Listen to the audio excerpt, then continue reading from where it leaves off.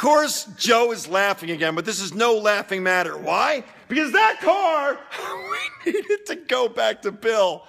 And it's been quite an adventure, and it's been a test for both of... People are telling me I should marry it. Yeah. Probably the best-looking girl you ever had. But here's a very raw introduction. Here's a very raw introduction to a 68 GT350 Rent-A-Racer. Smile, Joe. Thank you. You're lucky I can still smile. That thing's pissing me off. How about me? I know. All right. Let's go to the next intro.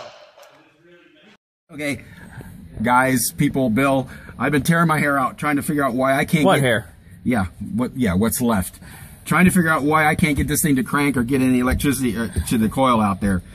Well, this is the harness right here, and there's a red wire with a blue tracer that actually hits the crank. Now, I turned the key, I couldn't get anything.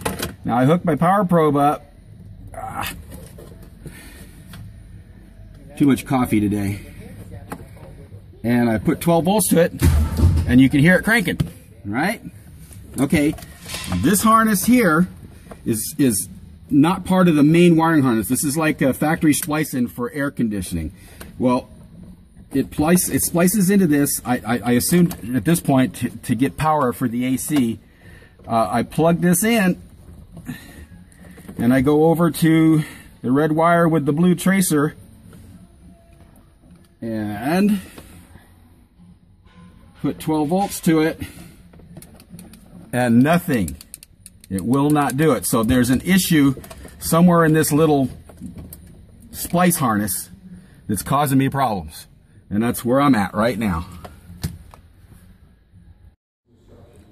Okay. Wiggle, clean, twist, bend. This connector in here, there was, where the patch was, there was a couple like crimp connectors that I repaired and put the tape back on. And now I have power under the hood. Awesome. Yay.